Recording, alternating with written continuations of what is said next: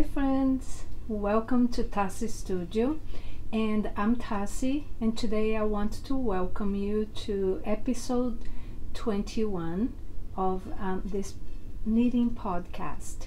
In here we are going to talk about my favorite spring and summer tops, and I will give you all the details about those tops before I decide for sure which ones I am going to make for myself this year. I hope that watching this episode will inspire you to also choose the tops and the things that you want to knit for your wardrobe this summer and spring, and I am super excited to be here with you. So without any delays, today it's a day that it's been very overcast here in Portland, Oregon. It has been very beautiful in the last week or so, but today has been a bit different and more overcast, but it's still very nice, and it's starting to be very warm and fun to be outside and doing things outside. So in the end of this episode, I will try, if you want to stay along a little bit, I will try to put a post for you to see the place where I live and the beautiful view that I have from here. So at first I want to tell you that I usually have 6 categories from which I usually knit. And I knit and crochet, of course, is both of them, but I usually like to knit tops more than crochet, but I do crochet some tops for the summer, but I won't be talking about any of the crochet tops that I hope to maybe crochet this year, because I have not made a decision on them, even to choose my favorites yet. I usually knit sweaters, shawls and small scarves, hats, socks, household items, and toys. Those are the things that I like to knit and crochet the most. I do not know if there's anything else other than those categories that I like to do. But today we are going to concentrate on the tops, and I will mention the projects from the other categories on a different episode that I might be making closer to the end of the spring, because the other categories I usually knit more. I still knit them in the summer and spring, but I usually put them either on a box or on a gift box to gift in the fall, or to wear in the fall or the summer or the winter. So I'm going to go and dive right into the tops category. The list that I made does not have a specific, it's not specifically in the order of my favorites or in the order that I hope to knit. I am not sure which ones I'm going to knit for sure yet, but there are a few of them that I know I really want to knit this year. The number one on this list is the TOLSTA tee. I absolutely love this t-shirt. It's by Clow, the Creabea, and this pattern was released in May of 2023. This is a top raglan t-shirt and is knitted in a loose gauge, and it's perfect to layer in the spring or to wear all summer long, and for me is one of my favorites. I am for sure going to knit one of those. This pattern comes in 2 different yarn weights. There's 2 different patterns, one for fingering weight and one for the DK weight yarn.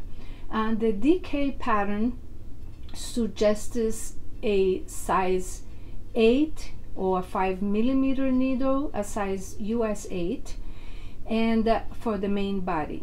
And it's made, the designer Rebecca made it with 100% cotton, but she says that it can be done with any yarn that meets the gauge.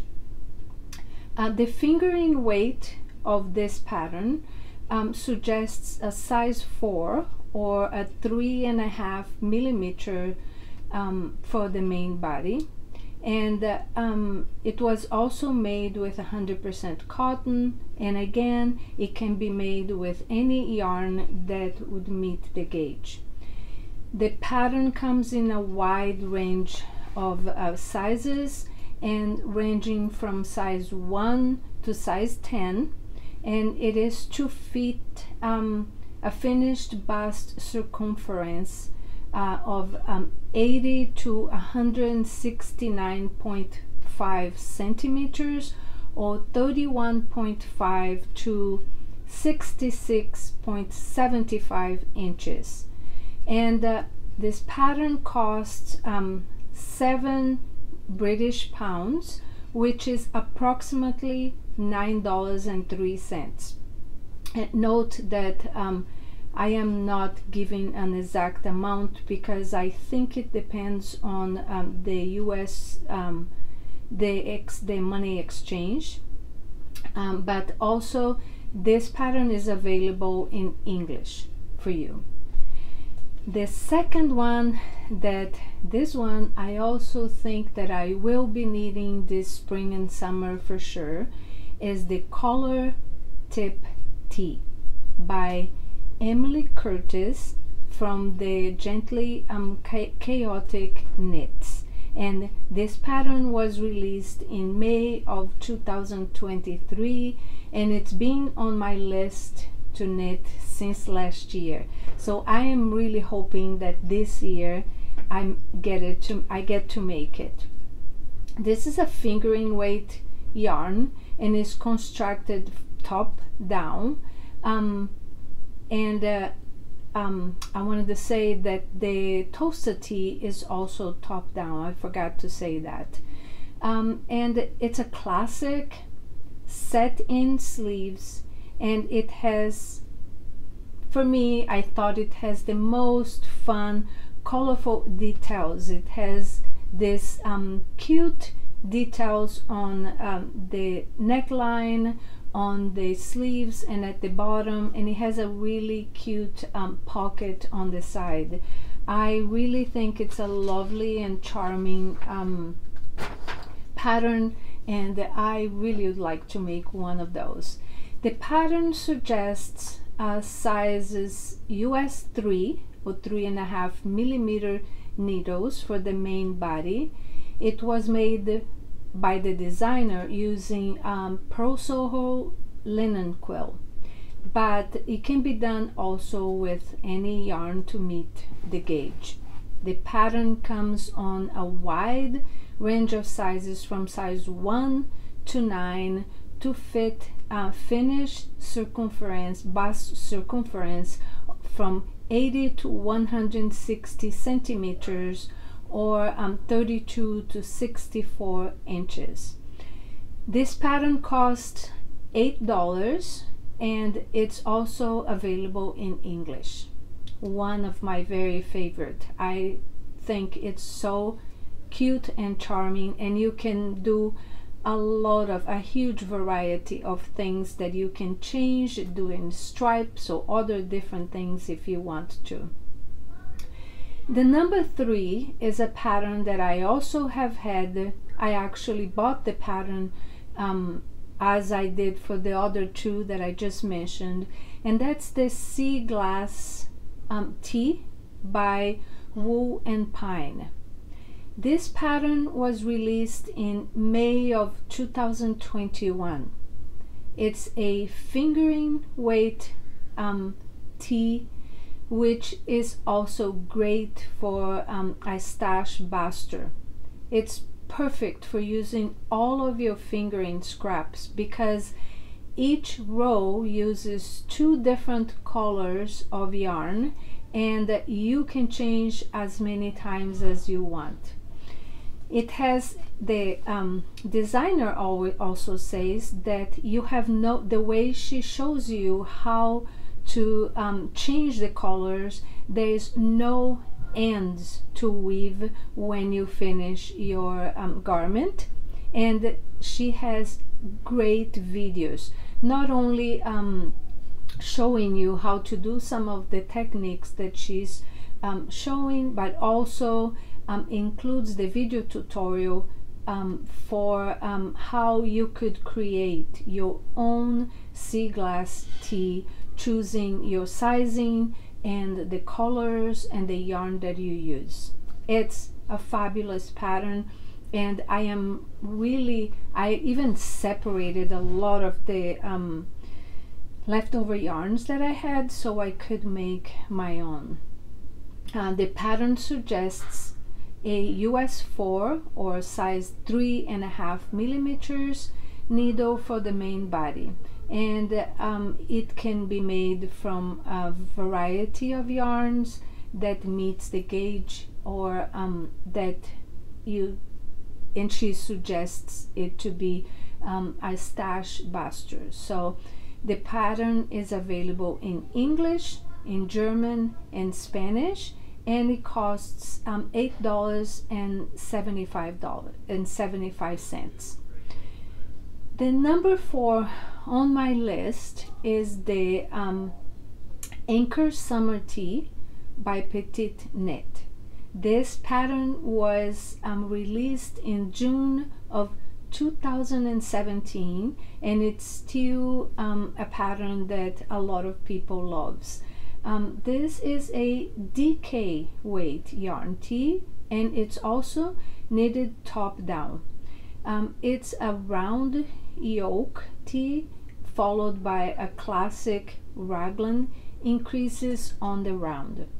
The pattern suggests a size 6 US 6 needle, and which is a 4 millimeter needle, and the designer made hers with Sandnes garn linen, but it can also be adjusted, as all of the patterns that I'm going to say here. Of course, you can adjust to a different yarn using if it meets the gauge.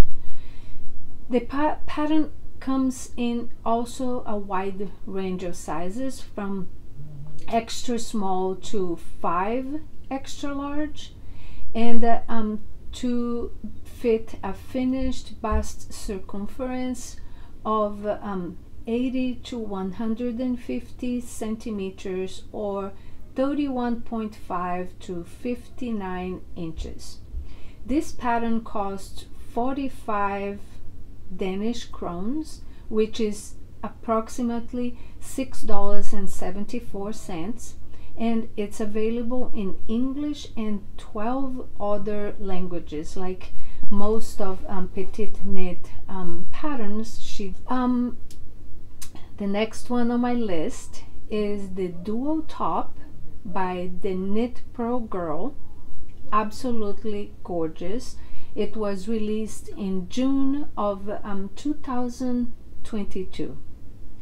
This is a DK weight yarn tee, which is knit top down also. Most of the garments that I choose are knitted top down because that's what I prefer to do. I know that there's a lot of people that also, and there are a huge variety of beautiful patterns that are knitted bottom up, but it's not really my preference, because I do really like to try when I'm making a sweater or a top to see if it's fitting me, and it's easier this way, at least for myself. I really hope to knit a bottom up sweater this year, but I have not yet gotten the courage to do it yet. So this next one, the number 5 on my list, is the Duo Top by the Knit Pearl Girl, and as I said, it was released in June of 2022. This is a DK weight yarn tee, knitted top down. It's worked on the round and it uses raglan increases. It features a really cute keyhole detail on the back of the neck, and it has a curved split hem, and the sleeves and body are finished with a sewn hems. The pattern suggests a US 6 or 4mm needles, and it was made with Sandness Garn Duo by the designer. And again, you can use any yarn that fits the gauge. The pattern comes also in a wide range of sizes, and it goes from size A to J to fit a finished bust circumference of 80 to 145 centimeters, which is 31.5 to 59 inches. The pattern costs 6 British pounds, and which is $7.46 US dollars, and it's available in English. Number 6 on my list is the short sleeves ranunculus. As I mentioned here before, I have knitted a winter ranunculus, and as a lot of people, 21,000 other knitters, I loved mine, and now I really want to knit a ranunculus with the short sleeves with a summer yarn. The ranunculus was released in 2017, and this pattern can be knitted in any weight yarn. It's difficult to understand. When I first got the pattern, I could not understand how it could be knitted in any weight yarn and with the same size of needle for any size, but it does work. If you follow the pattern, I promise that it works. And I think that most of you already know, because most of you probably already knitted one. So it is a long sleeve sweater, but also provided in short sleeves. It's a top down round yoke pullover with lace and texture stitches on the yoke. You can choose from a wider neckline or a smaller neckline, and as I said, you can choose short sleeves or long sleeves. The pattern suggests, oh, and I forgot to say that the ranunculus is by Midori Heroes. The pattern suggests a size 10 needle, US 10 needle, which is 6mm for all sizes. And the samples shown on the pattern were made with BC Garn, Tusa Tweed with Lamana Piura and Hansa Farm Kid Mohair Silk. And again, a lot of people have made this pattern with several different yarns, and it always turns beautiful and gorgeous. It comes in a wide variety of sizes, which are from size 1 to 11, and to fit bust circumferences from, it says 117 to 180 centimeters, which would be 46 to 70.75 inches. So it does have a lot of ease on this sweater. The pattern costs $5.50 euros, and which is $6.41 US dollars, and it's available in English, French, Japanese, and Spanish. The next one on my list this year is the Tide Loop Tea by Other Loops. I saw this tea last year, I think was towards the end of the summer, and I absolutely fell in love with this pattern. Look at this tea, it's just gorgeous, and it was released in April of 2023. This is a lace and sport weight yarn held together to make sport weight tea, and is knitted top down and worked on the round using raglan increases. There has a pattern on it that suggests the tide poles, and for me it reminds me of the beach in Brazil, so I think that's why it made me feel, it just feels so special to me, and I really want to make one of them. Even if I don't get to make one this year, it's still on my list, and it's something that I really would like to make. The pattern suggests a US 6 needle, which is a 4mm needle, and was made in Sandnes Garn Duo yarn. It comes on a wide variety of sizes to fit a bust circumference of 80 to 145 centimeters, which is 31.5 to 59 inches. These last three patterns that I'm going to mention, they are sleeveless, and consequently I will most likely, if I can get to make one of them, it will be towards this summer or maybe end of summer, because I also like to make the sleeveless tops towards the end of the summer, because I wear them just like my mini mock tank. I wore mine in the fall last year for a long time, because I can wear with a flannel or with another shirt on top, and it was a lot of fun to make it towards the end of the fall. So number 8 on my list is the Montpellier top by N. Fiscum Sunday. I hope I'm pronouncing it right, and from November Knits. The pattern does not say when it was released, but I think that it's a pretty new pattern, because I think it was not released a long ago. There was no reference to when it was released.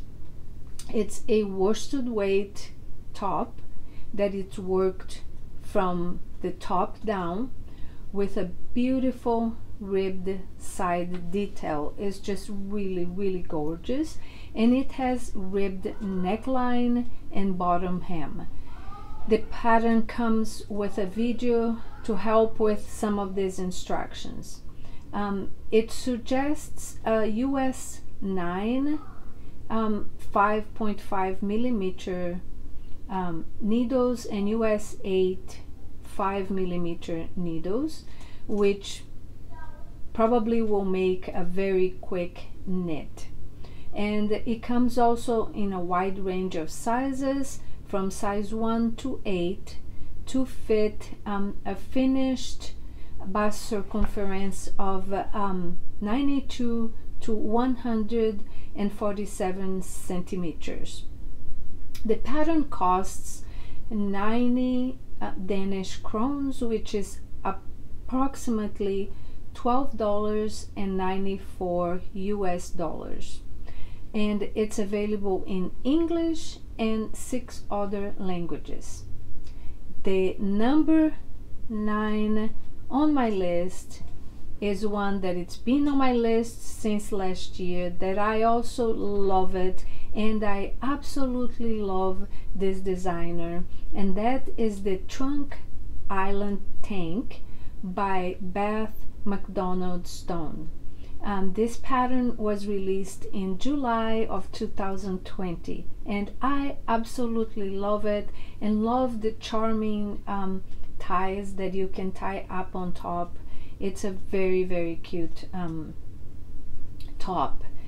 It's done in a sport weight yarn, and the designer, she held two light fingering yarns together, and I believe that this one is knitted top down. It's supposed to be knitted as to be worn as a flown and loosely fitted top, and I love that also. The pattern suggests a US size needle, 4.5 millimeter needles, and it comes on sizes 1 to 6 to fit a bust circumference of 91.5 centimeters to 152 centimeters, which is 36 to 60 inches. But it's supposed to be a loosely fitted top. The pattern costs $6 US and is available in English also. And the very last one is the Soho top by Kaidri. This top was released in 2022, and Kaidri is also one of my favorite designers. I have made the Suri shirt, and I'm for sure will probably make another one of it. I really enjoyed making it. I'm right now making the Dartmoor sweater also from her. I really love her patterns, and this one is not an exception, so it had to be on my list also. The Soho top is a worsted weight yarn, uses worsted weight yarn, and is constructed excuse me, top down excuse me, and the designer held two fingering weight yarns to make it a worsted weight garment. The pattern suggests a US 4 or 3.5 millimeter needle and a US 6 4 millimeter needles. The pattern comes in sizes 1 to 10 excuse me, it comes on sizes 1 to 10, and to fit bust circumference of 76 to 136 centimeters, which is 30 to 53.5 inches. The pattern costs excuse me, $50 on US dollars, and is available in English and 5 other languages. So I think that's it for me for the tops. These are not by any means all of my favorites. There are so many patterns out there, and the great designers that are in our community make such beautiful patterns that it's almost impossible to choose what you're going to knit. These are just some of my suggestions, some of the ideas of what I think that I will be doing this summer, and I'm actually curious about what is your favorite and what are the patterns that you think you are going to be needing this spring and this summer. I try, as I said before, I don't really have a capsule wardrobe, but I try to make my wardrobe in a way that it matches and that things match with each other and complement each other, so I can have a variety of things that I can exchange and that I don't have too many of them. So if you have any suggestions for me, and if you would like to suggest any other patterns that I might be able to make this summer, please leave me a comment and please let me know here. I would love to know any other suggestions or what you are going to be needing this spring and summer. I am using my I forgot to say what I'm using today, what I'm wearing today, and today I'm wearing my Sophie scarf, and I have mentioned this before that I love them, and I was getting ready to knit my next one.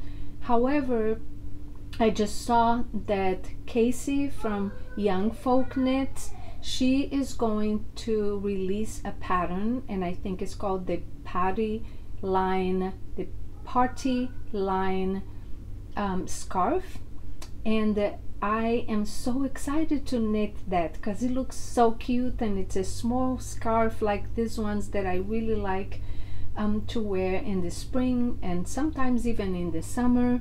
So I decided to wait a little bit and not knit another Sophie scarf. I already have many of them, and I would love to support her and also knit the new pattern that she is going to be releasing really soon.